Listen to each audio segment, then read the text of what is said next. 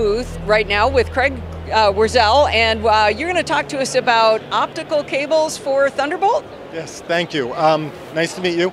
Craig Wurzel, Sales Director of Corning's Consumer Network Group. Several weeks ago, we announced, at CES, we announced USB 3-point optical cables by Corning, as well as Thunderbolt optical cables by Corning. Now, I should tell the audience that I was badgering this poor guy beforehand, because I said, hey, I got a Thunderbolt drive, I got a Thunderbolt cable, I plug it in my Thunderbolt Mac, and the transfer is really slow because the internal drive is the poor point.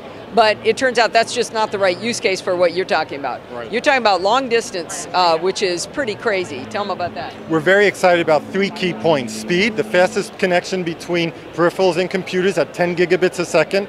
10 gigabits a second. Per second with the protocol of Thunderbolt optical cables. USB 3.0 has speeds of 5 gigabits per second.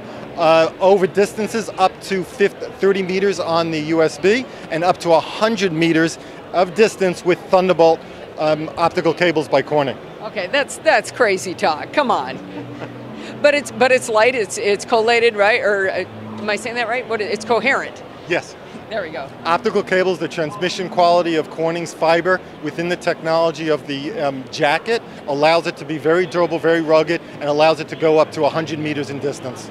Now this won't work very well for the people on the audio, but Craig's got a little block here of plastic, of plexiglass, that he has put the cables in, pinched to 180 degrees down to 0 size, so show them what it can still do. Well, even with all of those pinches as well as a knot, the optical clarity is superior. You can still see he's got the collimated beam coming right out of that. And that is nuts. This is glass. Yes. Well, it is glass. Well, you guys are glass people. There you go. There you go. So we've also got, you've got a couple of Thunderbolt drives. What's going on here? So we've got a Thunderbolt drive coming out of the computer going into a 30-meter cable, swinging around through 2 RAID hard drives, going back through 100 meters, so 130 plus an extra 3.5 over here between the RAID drives, 133 meters of cable being fed into the Thunderbolt display. That is nuts. So all in daisy chain. That's not quite the use case I have in my house. Now, who needs this? Who's the use case for this? So initial focus, of course, is the consumer, consumer who's looking to move those external hard drives further away up to the 100 meters we spoke about.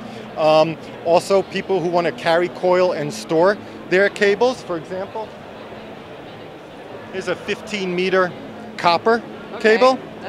That's a hefty piece of cable there. All right. And here's your 15-meter rugged USB. Oh, this thing weighs nothing. I mean, this is like a single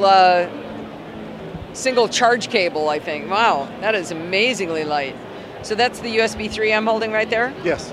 Which one do you want to carry? My backpack's already too heavy. So this has just been announced. Are they for sale yet? By the end of Q1, they will be in your favorite retail and online channels. We just announced it several weeks ago. Oh, cool. Do we have any price points yet? Retail and online will have those price points for you. The answer to your question is no. All right. Well, thank you, Craig, and thank you pleasure. for putting up with 3 engineers badgering you about how the optics worked and the electrons and the whole thing. My pleasure. Thank you very much. Thank you very much.